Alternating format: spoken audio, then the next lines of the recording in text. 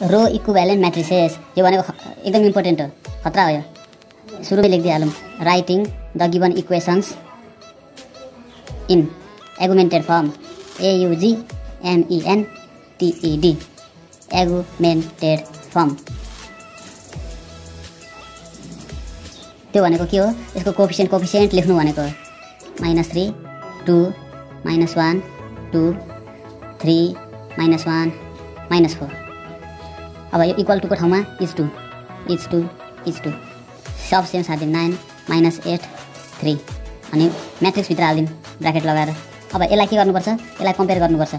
Main diagonal 1 भएको, अरू remaining term सब 0 भएको, 0 0 0 0 0 0 अनि उब्रेको भ्यालु भनेको हाम्रो XYZ हो। हामीलाई यसमा लानुपर्छ अब। र यो भनेको फर्स्ट रो R1, यो भनेको सेकेन्ड रो R2, यो थर्ड रो R3। त्यस्तै फर्स्ट कलम, सेकेन्ड कलम, थर्ड कलम, फोर्थ कलम यो पनि थाहा छ। त्यसपछि यसलाई यस्तोमा लानुपर्छ। अब यसलाई हामीले यसमा कन्भर्ट गर्नुपर्छ। यहाँ 1 छ यो भइसक्यो। 2 र 3 लाई 0 बनाउनु पर्यो। कसरी 0 हुन्छ? 2 र 3 2 - 2 0 3 - 3 0। अब चेन्ज गरौँ R2 लाई। R2 चेन्ज इन्टु के गर्दाखेरि आउँछ? एकछिन सोच्नुपर्छ। डाइरेक्ट 2 - 2 लेख्न पाइँदैन। R2 change into R2 - 2 times R1 यो लेख्दाखेरि हुन्छ। त्यस पछाडि R3 को लागि R3 change into R3 - 3 times R1 यो दुईटा फर्मुला युज गर्दाखेरि भइहाल्छ। R1 लाई सेम सार्दिम जस्ताको तस्तै 1 2 - 3 to 9। अब R2 लाई R2 - 2 टाइम्स R1 यो फर्मुला युज गरौँ हामी। R2 भनेको 2 माइनस 2 टाइम्स R1 भनेको यो 1, यो भनेको 2 - 2 0 0 लेखिदिउँ। त्यस्तै अर्को -1 R2 भनेको -1 माइनस 2 टाइम्स R1 भनेको -1 को अगाडिको टर्म 2 टाइम्स 2 त्यो भनेको कति हो? -1 -4 -5। त्यस्तै अब फेरि अर्को यो नहेरौँ, यो मात्रै हेरौँ। यो लाइन 2 छ। अब 2 - 2 टाइम्स R1 भनेको -3 2 टाइम्स -3 यो भनेको 2 - प्लस 3 2 6 8 आयो इज टू 9 छ। यहाँ हामीले हेर्नुपर्ने यो -8 -2 टाइम्स R1 भनेको 9 2 टाइम्स 9 -8 -9 2 18 कति हुन्छ? क्यालकुलेटर 26 हुँदो रहेछ। -26। अब यसको काम सक्यो। अब यसलाई हेरौँ यो लाइन। अब R3 को लागि यहाँ छ 3 -3 टाइम्स R1 भनेछ। R1 भनेको यो 1 यो कति हो? 3 - 3 0। अब यहाँ छ -1 -3 टाइम्स R1 भनेको 2 यहाँ लेखिदिउँ 2 -1 -3 2 6 कति हुन्छ यो? -7 अब यहाँ छ -4 -3 टाइम्स R1 भनेको -3 यो भनेको -4 - प्लस 3 3 9 कति भयो? -4 + 9 5 इज टू यहाँ छ 3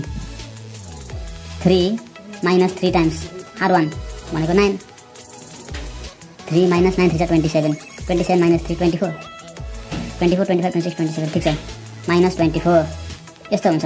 यो पनि सक्यो।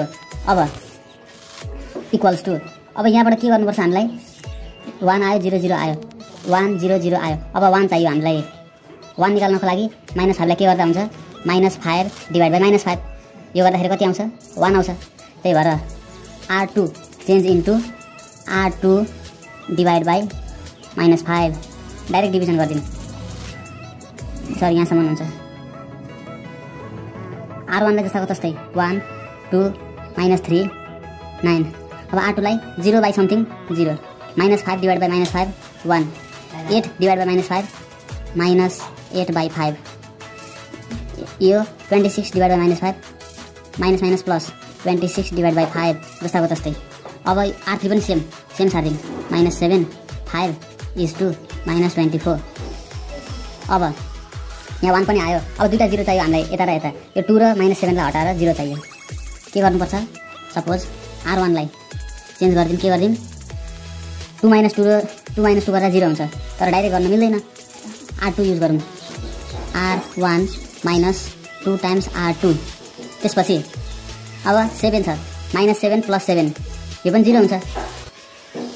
अब R2 लाई पनि चेन्ज गरौँ, सरी R3 लाई चाहिँ R3 change into R3 + 7 times R2 यो गऱ्यो भने ट्याक्कै आउँछ इक्वल्स टु R1 मा छ यहाँ 1 हेरिहाल्नु यहाँनिर 1 माइनस 2 टाइम्स R2 भनेको 0,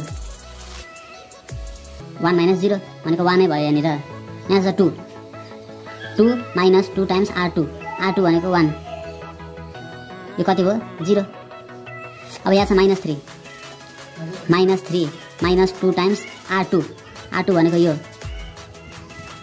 -8/5 यो भनेको -3 माइनस प्लस 8 * 16/5 एलसिएम लिँदाखेरि 5 3 = 15 प्लस 16 यो भनेको -1/5 सरी प्लस 1/5 1/5 इज 2। अब यहाँ 9 छ, 9 माइनस 2 टाइम्स R2 भनेको यो 2 टाइम्स 26/5 यो भनेको 5 एलसिएम 9 5 = 45 माइनस 26 इन्टु 2 26 2 = 52। अब घटाइदिउँ 7 हुँदो रहेछ -7/5 त्यही लेखौँ -7/5। अब R2 लाई जस्ताको जस्तै किनभने R1 को अपरेसन छ R3 को छ R2 को छैन 0 1 -8/5 इज टु 26/5। अब R3 भनेको यो लाइन, त्यो लाइनलाई पनि हेरौँ, यहाँ छ 0 प्लस 7 टाइम्स R2 भनेको कति हो 0 प्लस 0 0। अब यहाँ छ -7 प्लस 7 टाइम्स R2 भनेको छ R2 भनेको 1 यो भनेको 0। अब फेरि यहाँ हेरौँ R3 भनेको 5 प्लस 7 टाइम्स R2 भनेको -8/5 यसलाई क्यालकुलेटरमा सल्भ गरौँ यतिलाई कति आउँछ यो भनेको -31/5 हुने रहेछ -31/5। अब फेरि यहाँ छ -24 प्लस 7 टाइम्स R2 भनेको यो 26/5 यो भनेको -24 प्लस क्यालकुलेटर यो भनेको 182 आयो। अब एलसिएम लिँदाखेरि 24 × 5 120 प्लस 182 यो भनेको प्लस 62/5 त्यही लेखिदिउँ 62/5 ठिक छ। अब 1 0 0 आयो 0 1 0 पनि आयो। अब 1 चाहियो यसमा 1 ल्याउनलाई -31/5 इन्टु -5/31 यो गरौँ, यो मल्टिप्लाई गरौँ भने ट्याक्कै यहाँनिर 1 आउँछ। त्यही गरिदिउँ R3 लाई change into R3 multiply by -5/31 यसको अपरेसन यहाँनिर लेखौँ इक्वल्स टु अरू सब सेम सारौँ 1 0 1/5 0 1 -8/5 -7/5 26/5 त्यसपछि 0 into something 0 0 into something 0 -31/5 multiply 5/31 भनेको सिधै 1 भयो इज टु। अब यहाँ हेरौँ 62/5 यहाँ छ 62/5 इन्टु -5/31 31 2 = 62 5 5 क्यान्सल -2 आयो यहाँ लेखिदिउँ -2। अब यो दुईटालाई 0 बनाउनु पर्यो, यो दुईटालाई यसलाई र यसलाई यहाँ 0 0 छ के गर्दाखेरि हुन्छ भनेर सपोज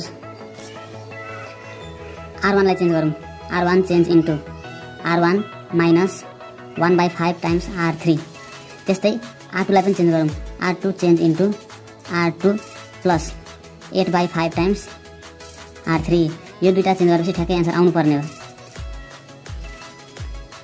1 माइनस 1/5 टाइम्स R3 भनेको 0 1 माइनस 0 1 त्यस्तै 0 माइनस 1/5 टाइम्स R3 भनेको 0 छ 0 माइनस 0 0।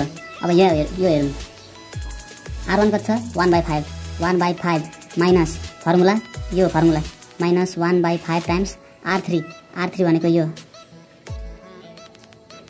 1 इन्टु 1 यो भनेको कति हुन्छ 0 लेखिदिउँ 0 इज टु फेरि -7 -7/5 माइनस 1/5 टाइम्स R3 भनेको यो -2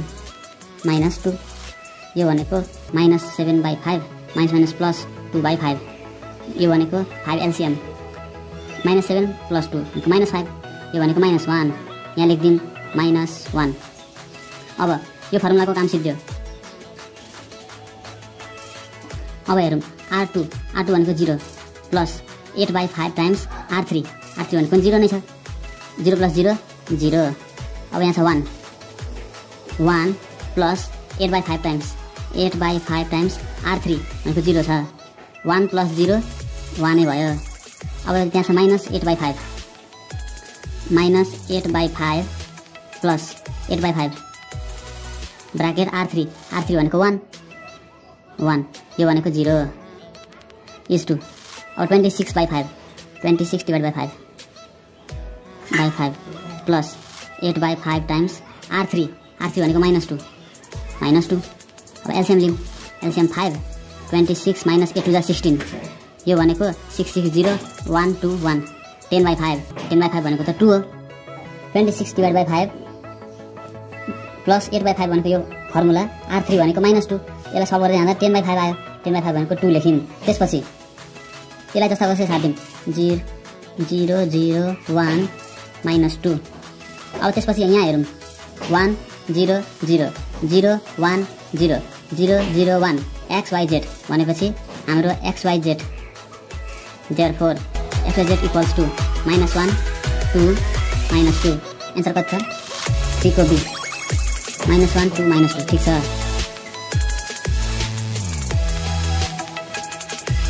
सजिलै छ बुझ्नुभयो होला। By by thank you.